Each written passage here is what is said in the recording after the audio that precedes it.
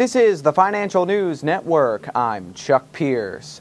Eli Lilly reported second quarter earnings this morning, posting an EPS of $1.18, slightly above analyst estimates of $1.17. Revenues for the quarter rose 8.8% year over year to $6.25 billion, better than $5.99 billion.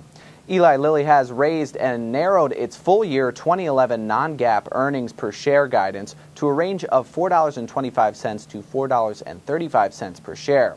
On a reported basis, the company now expects full-year 2011 earnings per share to be in the range of $3.85 to $3.95.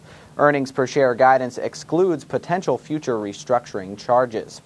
John C. Lechleiter, Ph.D., Lilly's chairman, president, and chief executive officer, said, quote, "In the second quarter, Lilly once again achieved solid volume-driven revenue growth, despite the negative impact of generic versions of gemcitabine in the United States. Our financial results reflect the solid performance of many of our marketed products, as well as important investments we are making to expand our commercial opportunities and deliver the new wave of potential new medicines to patients.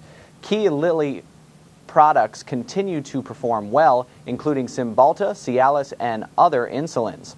Exchange rates have also contributed to favorable sales comparisons. At the same time, we are investing for the company's future by supporting the launches of new medicines and new indications, as well as funding our R&D pipeline, which now boasts 70 potential new medicines in clinical development." Eli Lilly should find initial support at its 50-day moving average of $37.83 and further support at its 200-day moving average of $35.93. For more updates, stay tuned. You're watching the Financial News Network. I'm Chuck Pierce.